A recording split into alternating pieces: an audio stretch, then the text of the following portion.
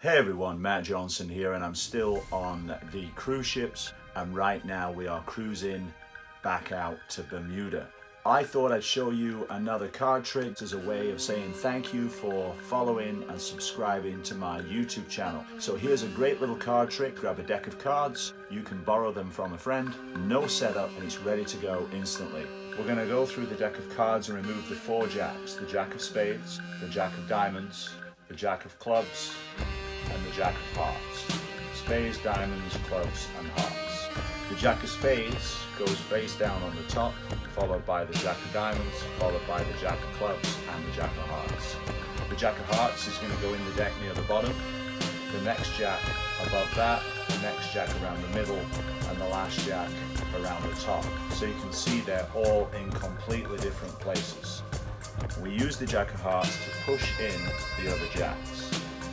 With a snap, all the jacks come back together on top of the deck.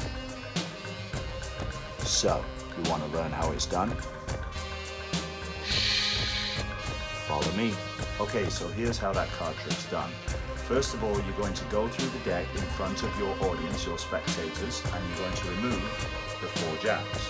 So you take out the jack of hearts, the jack of clubs, the jack of diamonds, and the jack of spades.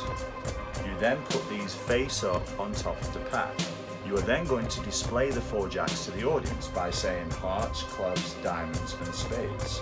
Now as you do this, you push off 3 more cards. And you're going to stick your little pinky, your little finger in as you push these back together.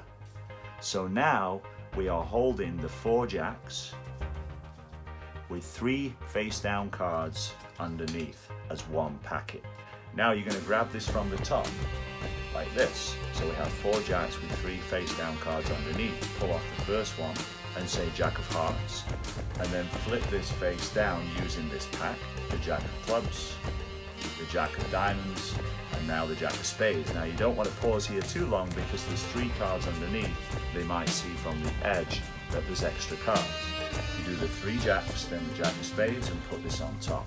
Now you take the jack of spades and turn it face down and put it somewhere near the bottom. The next card is now one of the different cards that you picked up under the jacks.